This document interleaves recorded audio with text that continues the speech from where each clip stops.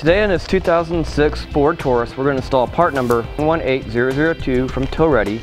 This is a 4-pole flat car end, 60 inches long with the wire taps. Our install is going to begin on the inside of a trunk, and we'll get to the wiring harness, which is located on the passenger side of the vehicle behind the carpeting.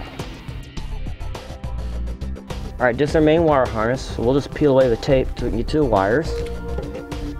You can double check just to make sure if it goes to this tail light and also over to the opposite tail light. What we want to do first is make a ground so we have something for our tester to work off of. There's not really a body ground in there. Ground screw into the body here.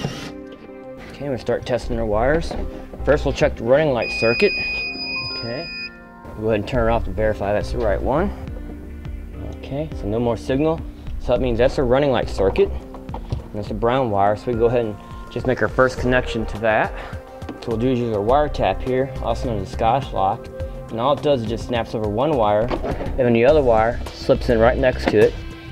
And that metal piece in the middle actually cuts through the plastic and makes a connection between the two. Squeezing a pair of pliers and that's it. And we'll do the left turn signal. Alright, looks like the left turn is green with a red stripe. So we'll connect our yellow wire for left turn to the wire we tested. This time. Okay, now we'll move on to the right turn signal.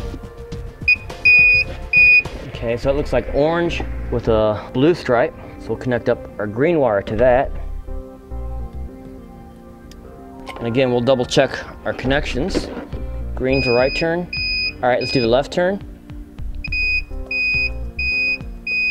Okay, and we're all good on that part. So all I go down, let's make a ground. And we'll use a simple ring terminal. We'll strip back our wire, and we'll just redo our ground.